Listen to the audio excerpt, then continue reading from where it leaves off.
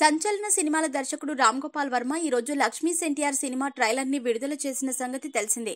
ఈ సినిమా పేరు అనౌన్స్ చేసినప్పటి నుంచి ఇప్పటి వరకు ఎన్నో వివాదాలకు విమర్శలకు కేంద్ర బిందువుగా మారిన ఆర్జీవీ తాజాగా ఈ సినిమా ట్రైలర్ విడుదల చేసిన నేపథ్యంలో లక్ష్మీ ఎన్టీఆర్ లో అసలు పాత్రధారి అయిన లక్ష్మీ పార్వతి గారి అభిప్రాయం, కొన్ని గంటల క్రితం ఈ ట్రైలర్ చూసిన ఆమె స్పందన మరోలా ఉంది.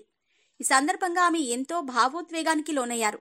నాడు ఆమె ఎదుర్కొన్న పరిస్థితులు, ఆమె పట్ల అయినవారు చూపించిన వైఖరి, ఎన్టీఆర్ పడ్డ ఆవేదనను ఈ విధంగా గుర్తు చేసుకున్నారు. ఈ ట్రైలర్లో లక్ష్మీ పార్వతిని ఎన్టీఆర్ ఇంటి ఆడపిల్ల కొడుతూ బూతులు తిట్టే సన్నివేశాలను చూపించడం జరిగింది. దీనిపై లక్ష్మీ పార్వతి స్పందించింది.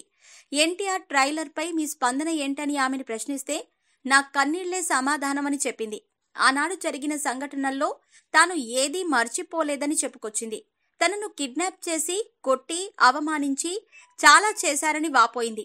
అవన్నీ ఎన్టీఆర్ కోసమే భరించినట్టు లక్ష్మీ పార్వతి స్పష్టం చేసింది.